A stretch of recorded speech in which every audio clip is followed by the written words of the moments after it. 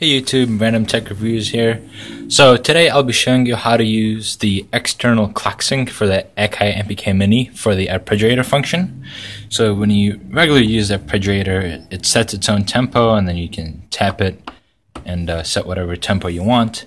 But the problem is if you have that Arpeggiator going here and then you have you're working with some notes over here, you might get your Arpeggiator out of sync with the tempo that you have set in your DAW.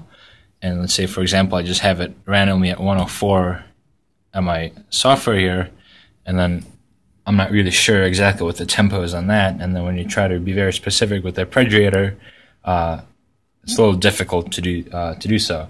So the way you can solve this is to send the BPM from your software to your MPK Mini. And the way you do that is you have to get the MPK Mini editor software. So what you do is you go Google Akai MPK Mini software. Notice there's an Akai MPK Mini MK2, which is a newer version. If you have that, get the software from that link. If you have the regular MPK Mini like I do here, then you go and get this MPK Mini link. And then you'd click on Docs and Downloads, and then depending if you have Mac or Windows, you get the specific software, and if you screw up your presets, you can get the factory presets and get those uploaded there. I already have the software downloaded, so all I have to do is just open it. So it's MPK Mini, MPK Mini Editor.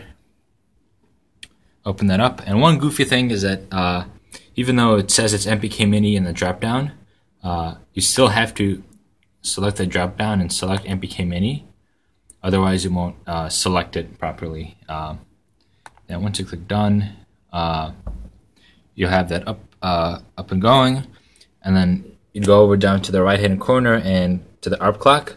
Right now the ARP clock is internal, which means you set the ARP clock by tapping this tap tempo button. But what we want to do is get an external clock. And an external clock would come from anywhere, and in my case it would be from Bitwig. But before we do that, let's upload the preset. Alright, so uploaded the preset, and now we look over to the Arpeggiator function, and now we see that the Arpeggiator is on, but the tempo is not blinking, which means it's waiting for a tempo from somewhere else. So let's go ahead and set up that tempo. So let's open Bitwig,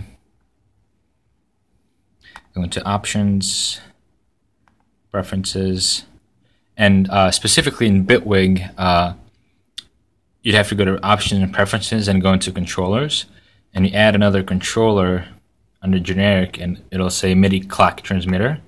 And I'm sure there's all the other major softwares that have something similar like this, where they allow you to send out a MIDI clock to some instrument.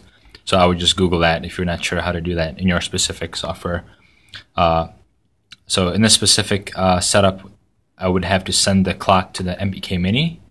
So it's going to go from Bitwig to my MPK Mini, and then click OK. Now that I have the clock set up, or the external clock set up, now I'll have to start the track in order to get the clock to be sent over to the controller.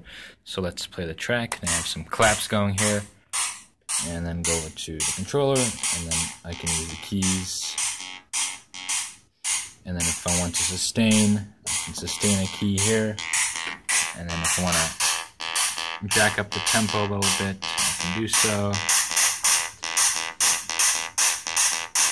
So usually you're not going to end up changing the tempo a whole lot, but you're going to stick to 120. Then you'll always know that your controller is at 120. And then you can do all sorts of fun stuff with that. So. Yep, so that's pretty much it. If you have any questions, just hit me up in the comment section. Thanks.